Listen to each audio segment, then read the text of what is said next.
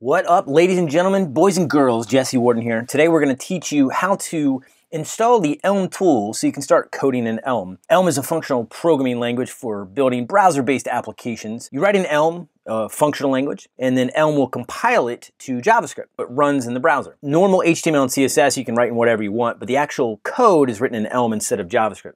Now you can integrate with JavaScript, but we're going to show you the tools that you need to do all that today and how to install them. Programming, gaming, fitness, Jesse Warden.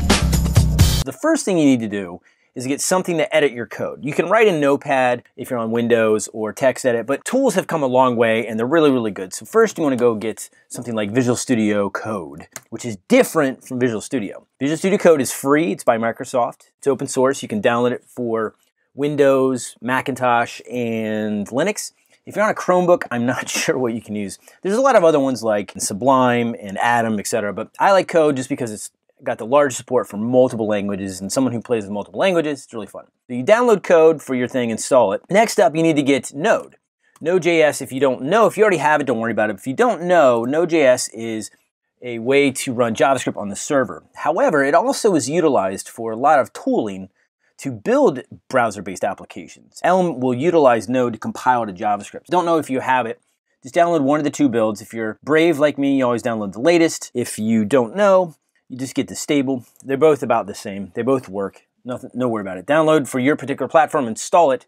You'll then have Node.js. And finally, you need to install the Elm tool. So go to elmlang.org.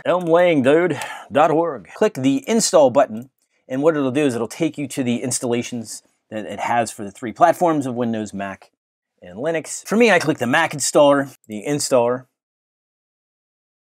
It'll install the tools that you need, which the main ones are the Elm REPL, which allows you to code in Elm in just the command line. You don't have to run a compiler. You can just play with code, see it work. The actual Elm Reactor, which is a local web server. So if you're building a web application locally, it'll require a web server to actually serve it for security reasons. Elm Make, which is basically the compiler. So you write in Elm and it'll compile to JavaScript for you. And Elm Install. A lot of the packages or libraries you can install from the internet with versions, so you don't have to check every single library you're using in with your source control. You literally just check in something called Elm JSON. And so once you have these installed, you can then go play with it and make sure it works.